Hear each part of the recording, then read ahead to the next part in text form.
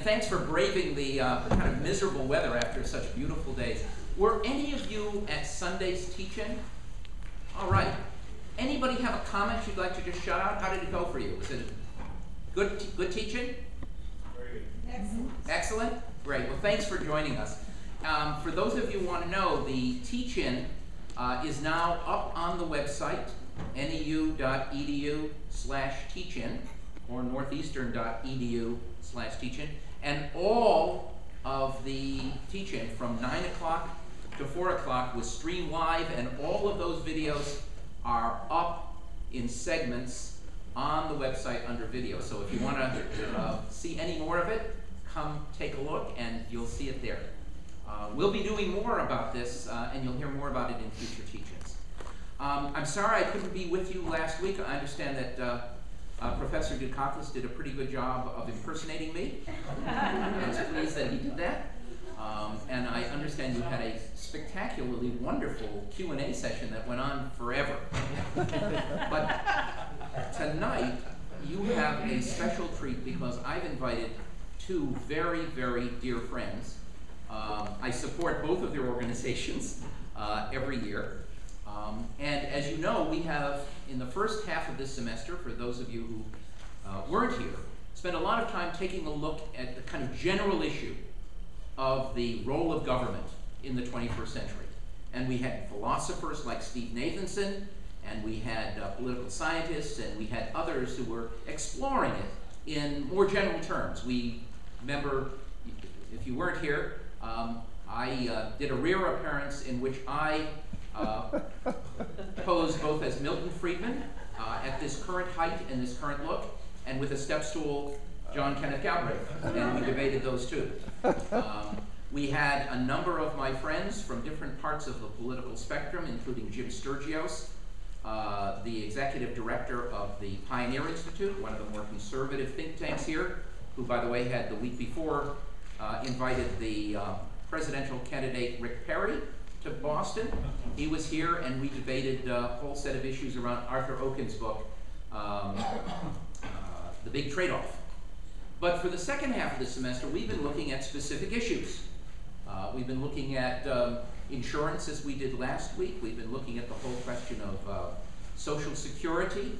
In future weeks, including next week, we will have Eric Rosen, after Thanksgiving, I'm sorry, not next week, but the week after, we'll have Eric Rosengren, the President and CEO of the Boston Federal Reserve Bank, and probably the most renowned expert on financial regulation on the Federal Reserve Board nationwide, joining us, along with John Kwoka, who spoke at our teach-in, who is an expert on the whole question of regulation of non-financial industries. So we'll look forward to that. But tonight, we're going to really get into a subject that I have been most interested in, and it's the whole question of government subsidy of radio, TV, and the arts. And I'm going to start out by, before I introduce our two guests, and I'm going to start out as being devil's advocate, since we don't have a real good conservative here to make the argument. But the question could be, why should we, with all of the wonderful ways of forms of media we have, Fox TV, for example, why should we have a federal government or state government, or in some cases even local government, subsidize art and culture and the media? After all, we have lots of private sector media outlets, more than ever before, given the blogosphere and given the internet, given the AM dial, given the FM dial, given the thousands and thousands of regional theater companies that we have, opera companies, MFA, which can easily pick up a $5 million donation from one person to set up one exhibit. Why should the federal government or state government, particularly in an era of fiscal crisis when we have a deadline of November 23rd to see whether we save the republic, why should it spend a dime on public radio or public TV or the arts? That's what we're really going to talk about today. Our two speakers, first of all, my dear friend Charlie Kravetz, who I've known throughout most of his career, although he may not know it. He's the general manager of my very favorite radio station, and indeed according to the Edward R. Murrow Award for the best radio station in the United States, WBUR. Wow.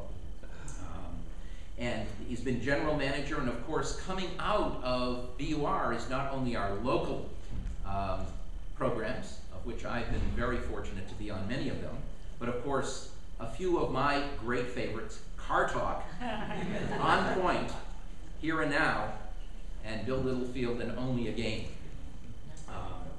Before Charlie Kravetz came to BUR, he was the president and general manager of another major media outlet here, NECN. Charlie may not remember it, but when NECN first began, Phil Balboni created it, they had a wonderful anchor named Heather Kahn.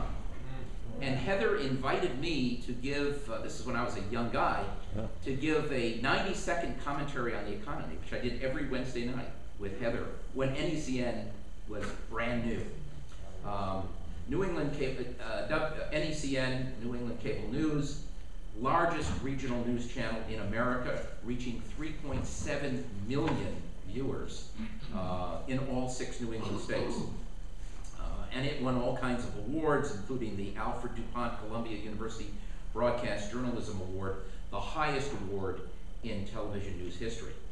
And before that, Charlie was at WCVB TV, Channel 5, and while he was there, he was assistant news director, senior executive producer of new programming, and the original producer and later executive producer of Chronicle, where I used to do a number of shows with Jerry Kirschenbaum, way back in those days with WCVB.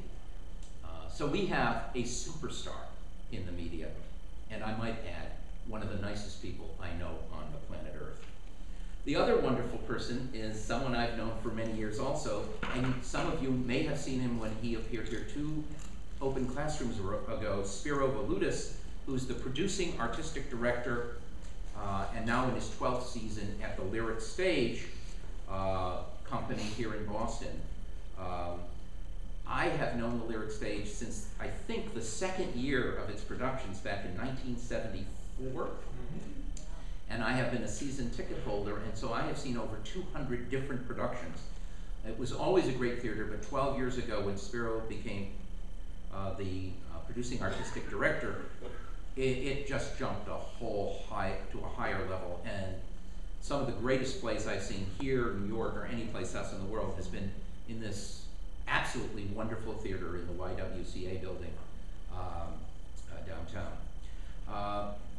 Lyric Stage productions under Spiro have won every kind of award you can imagine, including all kinds of Elliott Norton Awards, IRNE Awards, which is the Independent Review of New England Awards. And the most amazing thing about this, having just helped produce with Michael Dukakis and a small group of others a all-day event, The Teach-In, one of those events which nearly killed me. Spiro has actually directed over 90 different productions in his career. I mean, that number itself just staggers me. And he's only 28 years old. To give you an idea of the range of directing credits, listen to this. I mean, this really did stagger me, Spiro. Kiss Me, Kate, Grey Gardens, The Mystery of Irma Vep, Follies, The Importance of Being in Earnest, 3 Tall Women, Arms of a Man, 1776, The Goat, Who is Sylvia, You're in Town, A Little Night Music, Noises Off, The Spitfire Grill, The Curse of the Bambino, and Sunday in the Park with George. I mean, you talk about range. Just spectacular. That was as of 2 years ago. That was right. That was just 2 years ago. Right? And then I want to invite you, and I have to say, to be fair, truth in advertising, I'm a member of the board of the Lyric Stage. Tomorrow night, November 17th, and running through December 17th, Ain't Misbehaving. And you really should try and come. I will be there Thursday night, December 8th. Anybody who wants to join me, I'd love to have you come to the theater. You want to not only attend the Lyric Stage in the same way I know you keep tuned to WBUR, you want to become a subscriber, and you want to go to all their plays. They're that good. Charlie Kravetz. Lengthen the code. I'm going to have you do this. No. You lost the unit. No, no, I'm gonna put it on. Oh, you do? Yeah.